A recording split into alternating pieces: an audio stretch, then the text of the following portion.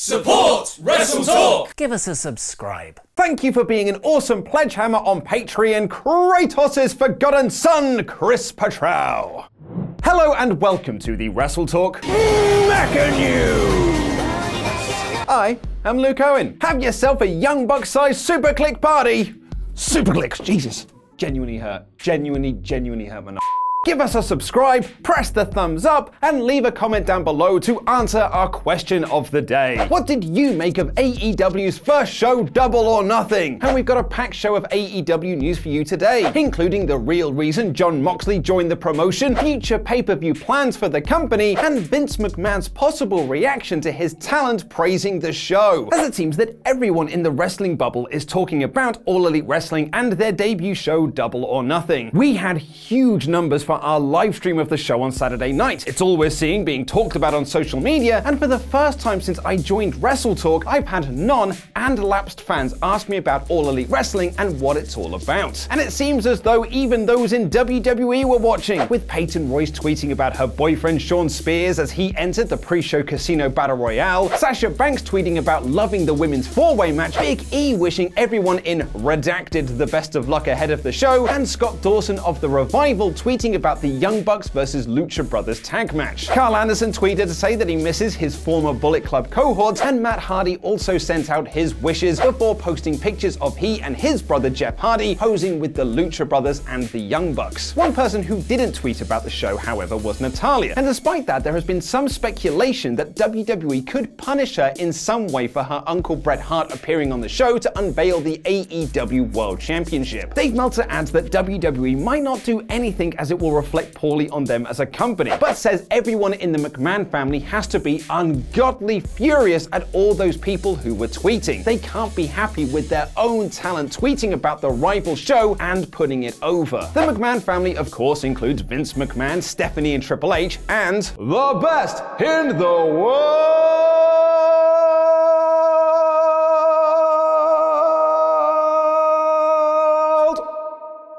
Shane McMahon. And this comes off the back of a report from Figure 4 Online that Stephanie McMahon called All Elite Wrestling competition in a meeting of WWE talent ahead of Money in the Bank last weekend. One of those people being tweeted about was Shawn Spears, who debuted for the company in the pre-show Casino Battle Royale, which was eventually won by Hangman Page. It was widely expected that Spears would be part of AEW, given his history with Executive Vice President Cody Rhodes. But Spears has said in a post-show media interview that he's not officially signed with the company yet. He said, "At this moment, there's nothing in writing. When the opportunity came to be at Double or Nothing, I dove all over it. I didn't ask any questions, I didn't care. I knew this was groundbreaking and history-making, and I wanted to be a part of that." It wasn't all good news for AEW talent, however, as it's been reported by Lucha Empire in Texas that both Pentagon Jr. and Phoenix of the Lucha Brothers picked up injuries in their tag match against the Young Bucks. The promotion tweeted that their event was now cancelled, citing injuries meant the Lucha Brothers couldn't travel. However, those injuries can't be too serious, as AAA have announced that a rematch for the tag titles between the Young Bucks and the Lucha Brothers will take place at their Verano de Escandalo show on... Dang it. Will take place at their Verano de Escandalo show on June 16th. Doubt I said most of that right. But the question is, how well did Double or Nothing do on pay-per-view?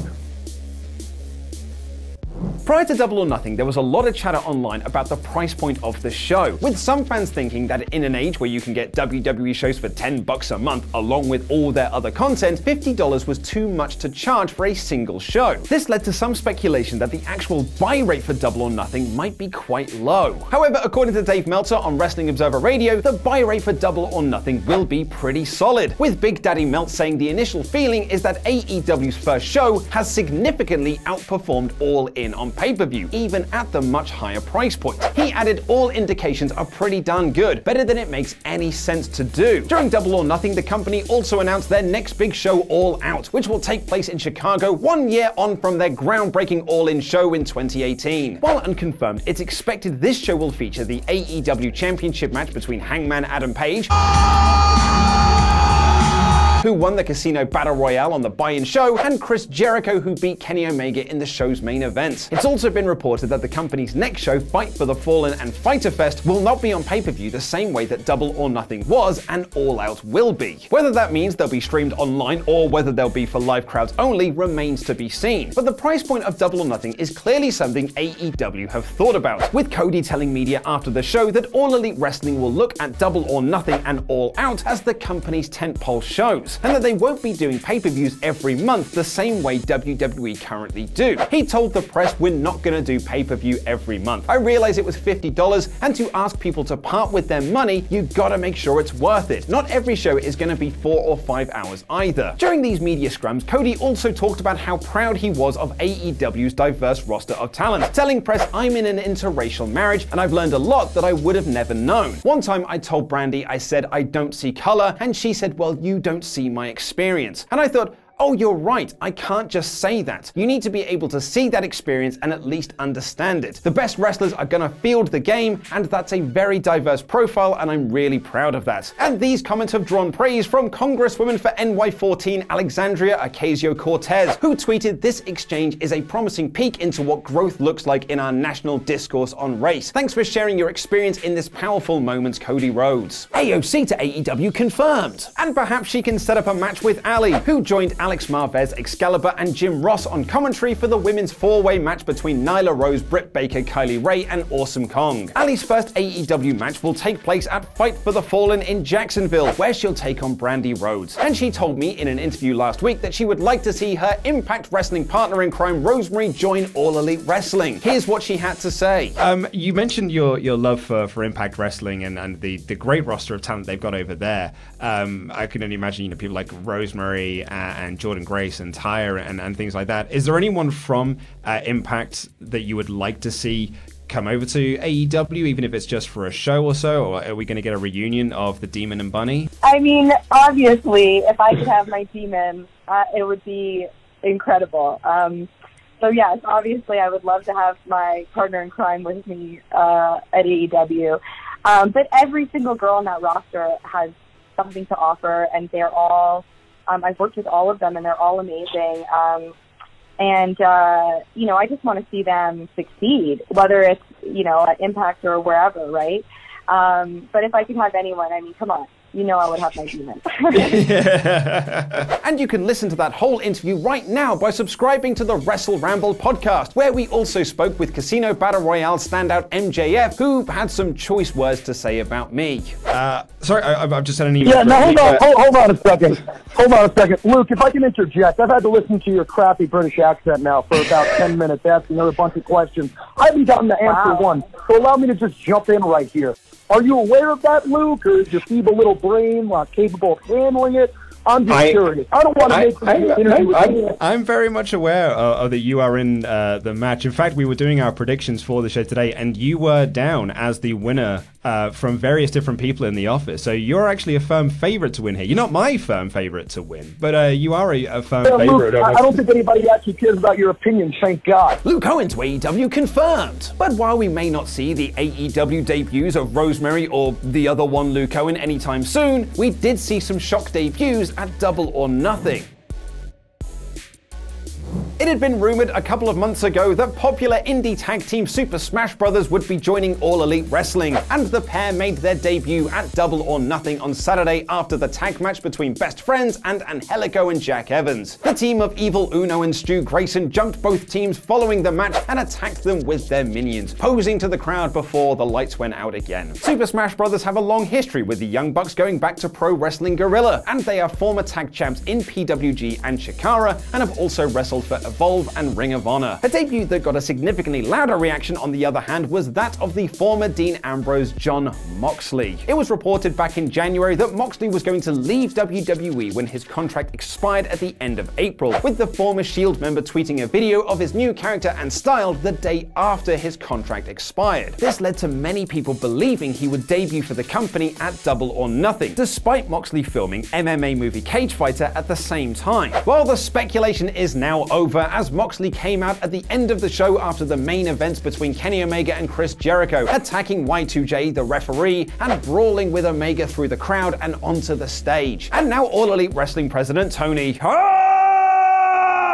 has revealed that AEW didn't approach Moxley following the news that he was leaving WWE, and it was in fact the other way round. He told the press following the show as soon as he was out of his WWE deal and wanted to talk to people, he came to me, and I was really excited to talk to him when he was able to talk. I'm very excited he's a part of the roster. Back in January, it was reported by Pro Wrestling Torch's Wade Keller that Moxley was unhappy with his character direction in WWE, with Dave Meltzer adding on Wrestling Observer Radio that one of the main reasons for his unhappiness was Moxley's hatred of scripted promos and doing hokey poop. And that seemingly has been confirmed, with AEW revealing Moxley's first t-shirt for the company, calling for unscripted violence. I'm sure Jimmy Havoc is very excited about all this. And Moxley has now cut his first promo for the company, which was released by AEW's Twitter account earlier today.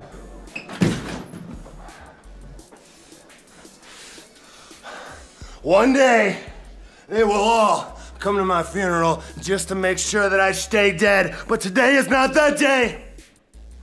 I'm alive! My heart is still beating and I'm breathing fresh air for the first time in a long time. My name is Jon Moxley, and I am on a mission to reclaim my soul. And I know I'm not the only one who thinks, you know, it's about time this industry got a facelift. So make no mistake about it, this is an official declaration of war tonight to anyone who wants to get in my way and anybody who stands in AEW's way. We have a mission to knock the pillars of this industry on their ass. We ain't reading history books anymore, baby. We writing them. This is what you call a paradigm shift.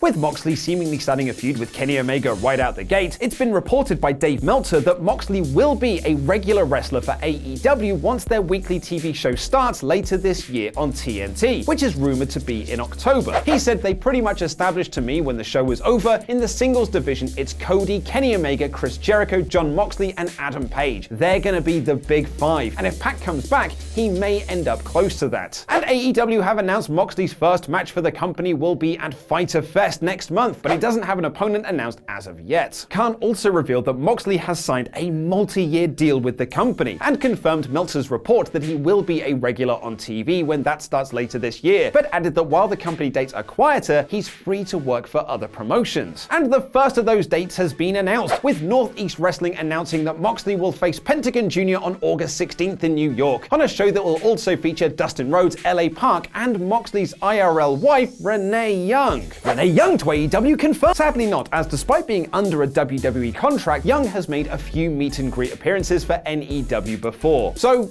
don't read too much into this appearance.